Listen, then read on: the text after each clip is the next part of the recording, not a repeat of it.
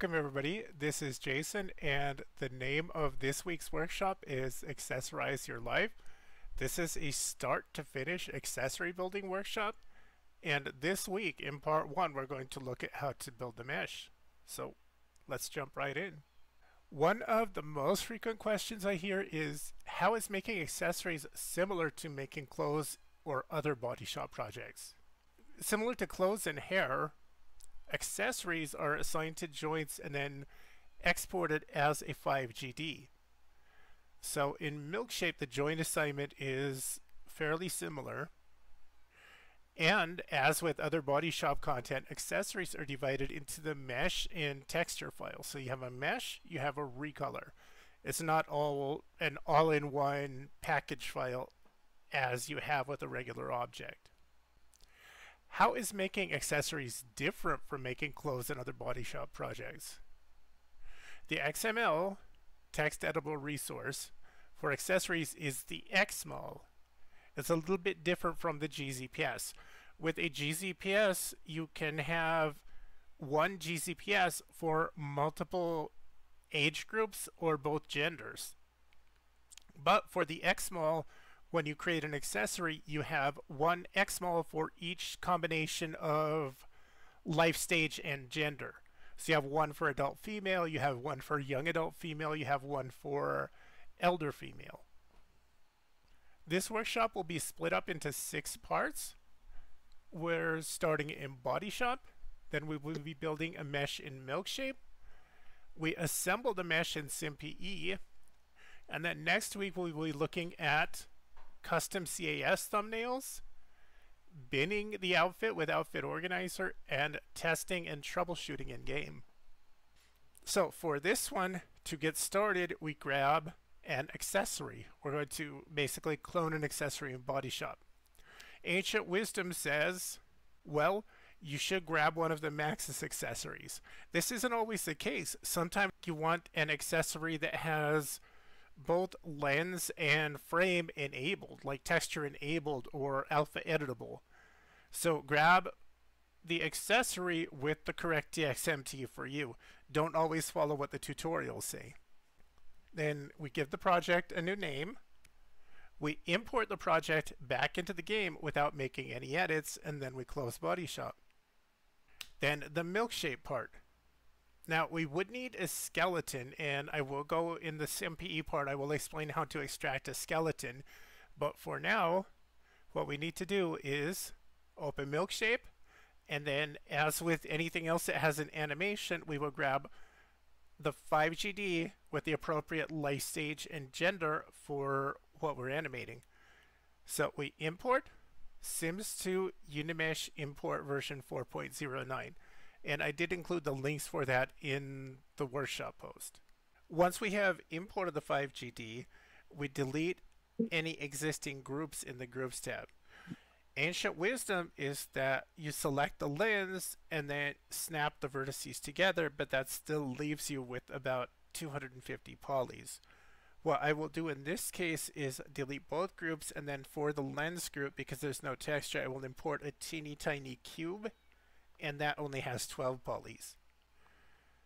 So we import the accessory object and the body template that we're working with. I've included a body template for adult female in the workshop post. So what we would do is import wavefront object for both the accessory and the template. Then in the Groups tab, we grab the accessory and we just move, rotate, and slide the object until it's in about the right position. We move to the Joints tab. We double click on the head joint, and it should be highlighted in green just to indicate that that's the selected joint. We move back to the Groups tab. We select the group that we're going to be assigning to the joint. In this case, it's already named Frame because I'm building this from another accessory. We hold down Shift, we hop over to the Groups tab, we select Frame, because if we just select it without holding down Shift, then it would deselect the head joint. So we have both selected.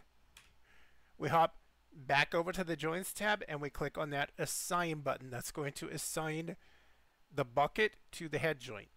Then we can delete the mesh templates. We're all done with those.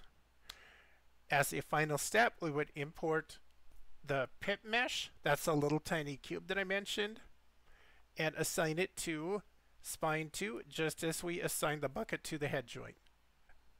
We need to rename the groups frame and lens, and in the notes we need to put what the model name, opacity, and the number of skin weights.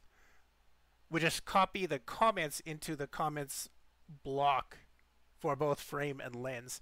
I've included some quick copy notes in the workshop post to make it easy. Then we go File, Export, Sims to Unit Mesh Exporter, and we export the mesh as a 5GD. Finally, it's time to put the mesh together. So we open SimPE. To get started, we go File, New. Then we select that new resource in the resource tree and the resource list, and we go PJSE, Body Mesh Tool, Extracting Stage. Then, remember the accessories that we created in Body Shop? We click the Browse button. Then we go to our Saved Sims folder, we find those accessories, and we open them.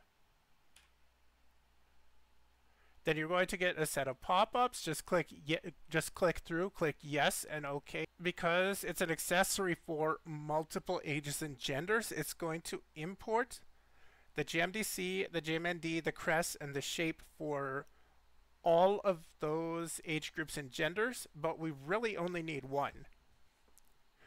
So we double click on the name header to sort the resources alphabetically. Starting from AM, so we're going to leave everything that's AF. We select from AM, we grab that top resource, and then we hold down Shift and we select the bottom resource. So we just Shift select everything, and then we right click and we delete those resources. We go Select, Object Tools, Fix Integrity. We get the Scene Graph Wizard pop-up. We give our object or our accessory a unique scene graph name. We'll click Update, and then we click OK.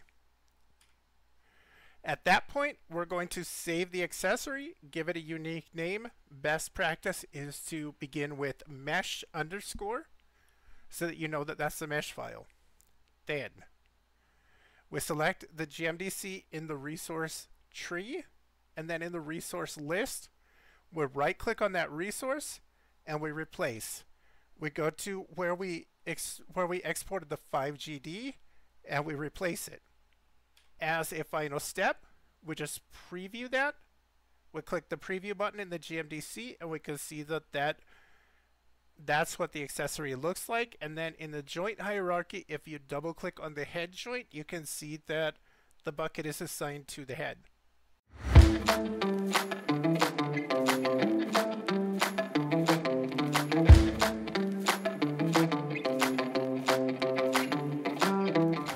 Let's take a look at it in practice.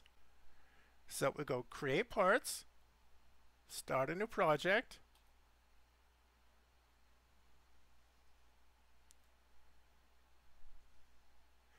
and we need an accessory. Oh, I didn't switch games, so I have all the funky science fiction accessories. That's fine. I'm going to start with that one. The lens doesn't really matter, so this one is just fine. Going to export this one.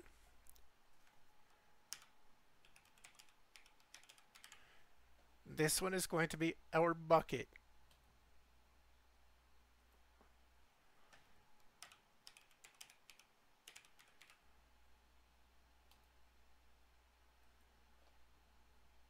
Then, I'm just going to grab that same accessory, export.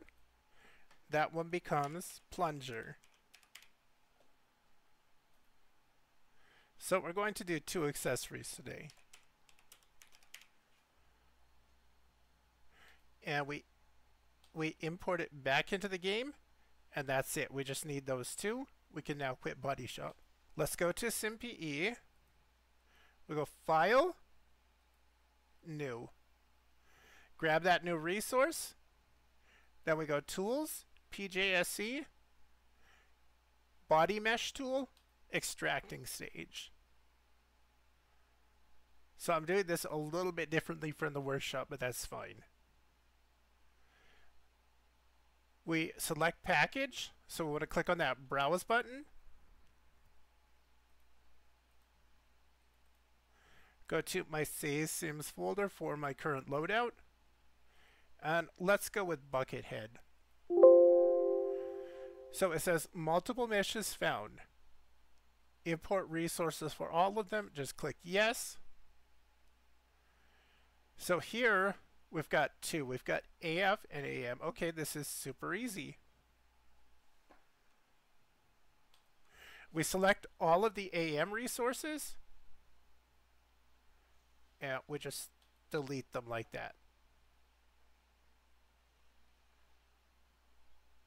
Then we go Tools, Object Tools, Fix Integrity,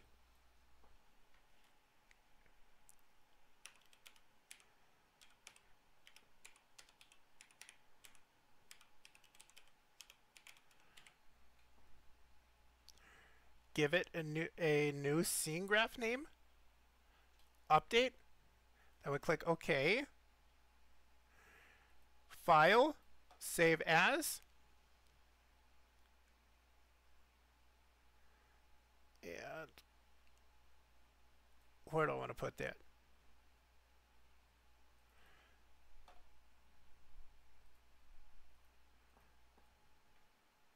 I'll give that a different name, just so that we know this is the one for the workshop. Okay, so we have one mesh with 4 resources for adult female.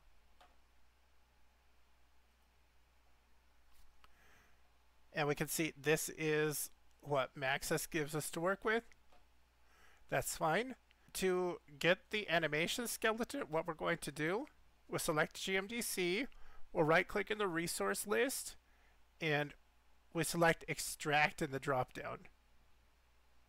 Then I'm going to call that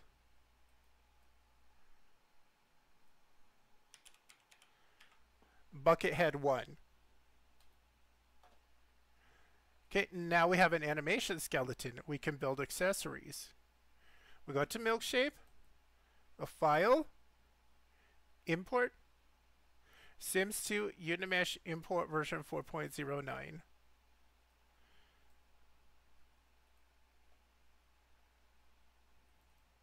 We go to the one that we exported, the one that says Buckethead 1. Let me zoom in there. So we've got frame and we've got a lens.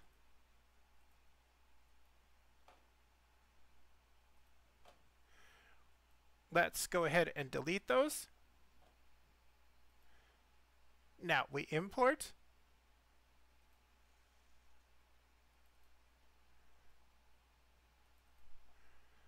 Bucket, just like that. And then I'm going to import one of my models. I'm going to import a template for adult female. I've included in the workshop post, but I have mine saved in a different place.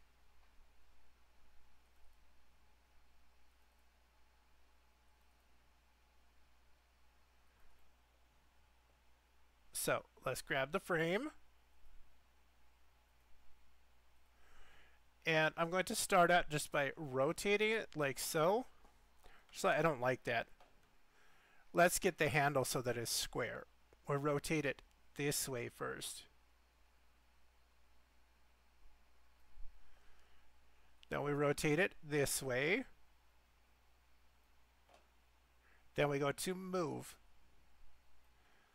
We just move it around.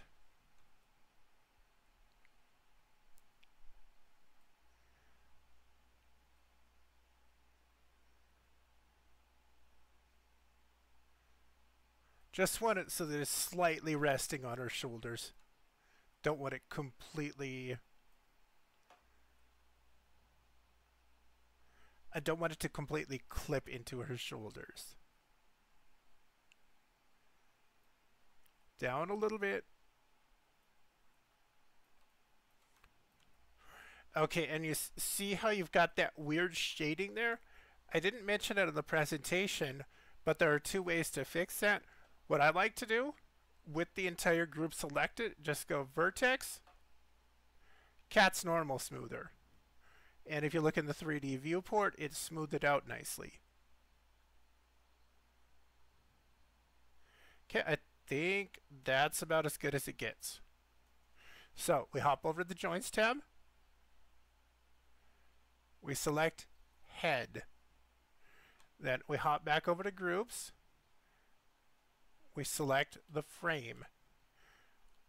We hold down Shift and then we select a frame. Hop over to Joints and we assign. Just like that. We don't need the body template anymore. So right now we've got frame, but we also need lens. So a File, Import, Wavefront. So we just grab Pip, go Edit, select None, and then in the Groups tab we select it. It's named Figure. Don't worry about it. Alright, no, I'm sorry. We need to double click on Spine 2 first. So double click on Spine 2, we hold down Shift, we go over to Groups, and we select Figure. Then we hop back over to Joints, we assign. Then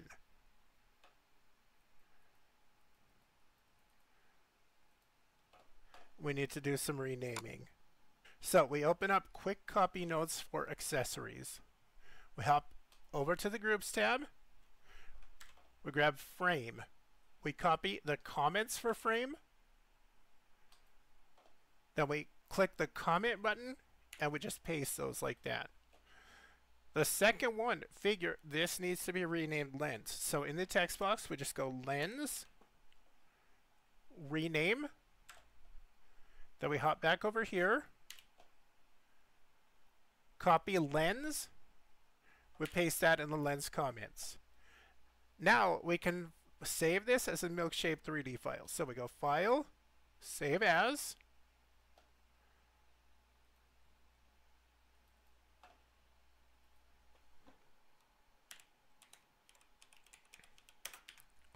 Bucket 2. Last step, we go File, Export, Unimesh Exporter. And I'm going to call this Buckethead 2 just to differentiate it from the other one. So we export the 5GD back in SimPE. We select the GMDC here. We select it in the resource list. We right click and we select Replace in the drop down. And I just select the one that I most recently exported, Buckethead 2. Now let's preview.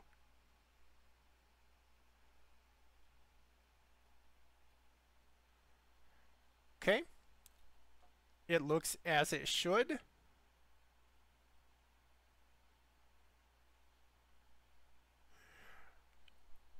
We'll go all the way down to the head joint and we can see that this mesh is assigned to the head. So that's what we need. We can now save it. Let's do it all again. Let's make the plunger mesh. So we go New, select the resource, Tools, PJSE, Body Mesh Tool, Extracting Stage. Then we click Browse, and we go to our Saved Sims folder. And I'm just going to grab plunger. It doesn't matter, they're the same accessory at this point. So just grab either one. We click yes on the pop-ups and it imports for both AM and AF. We don't need AM, so we just shift, we grab the first one, hold down shift, grab the bottom one, So we have those four selected. We right click, delete. Then we go Tools, Object Tools, Fix Integrity. And we give our scene graph a new name.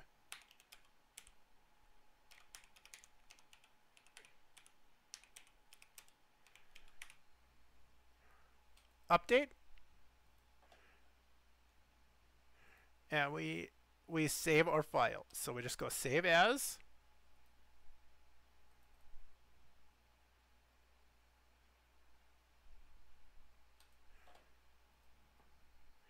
And I'm going to call that one Plunger.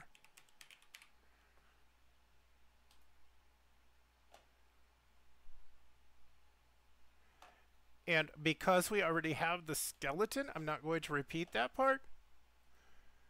We actually don't need to delete the pip. So let's just delete frame and leave lens. Now, let's once again import our body template.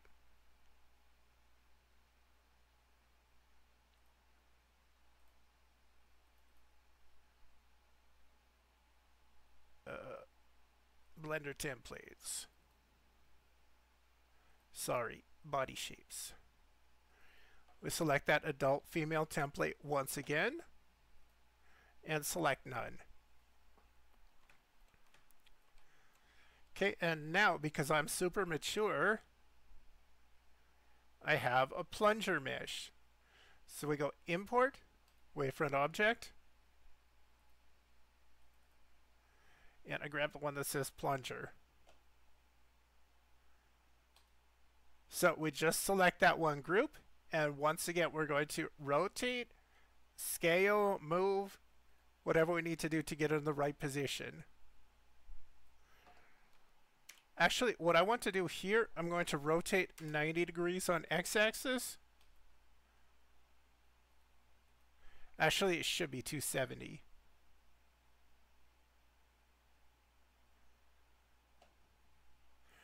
And then let's move.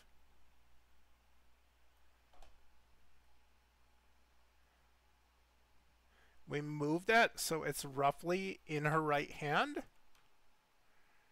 And then I like to zoom in on the top down viewport. And now we can see how it's at a 90-degree angle, but it needs to be rotated in just a little bit. So I grab rotate and I just rotate in this viewport only. That's the right angle, but we need to move it now. We just need to scoot it back where it was.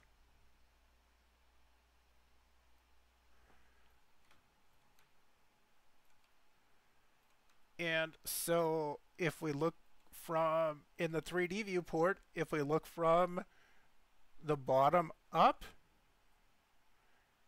it looks like it's in the right position in her hand. Maybe just a little bit more in. Then, to fix the shading issues, once again I go Vertex, Cat's Normal Smoother.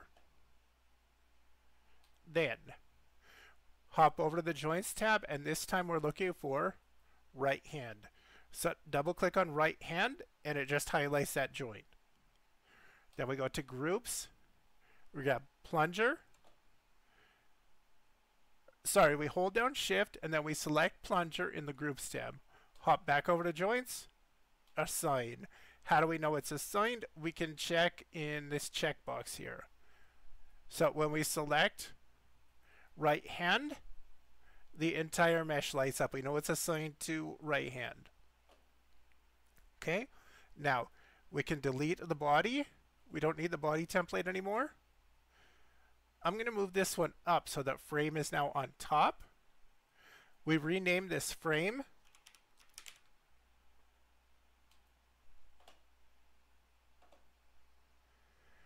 And then we go to our quick copy notes and we copy the comments for frame. Comment, we paste here, click OK, and I'm ready to save my mesh.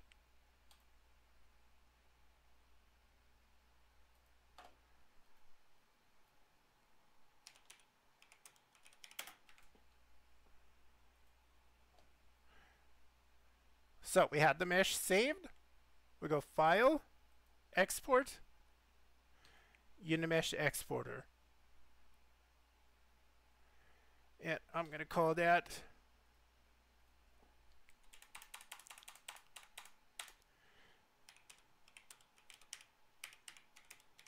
plunger right hand 2. Then we hop back over to the mesh file, select the GMDC, once again in the resource list, and we right click and replace in the drop down. We got plunger 2 or plunger right hand 2, and we click preview.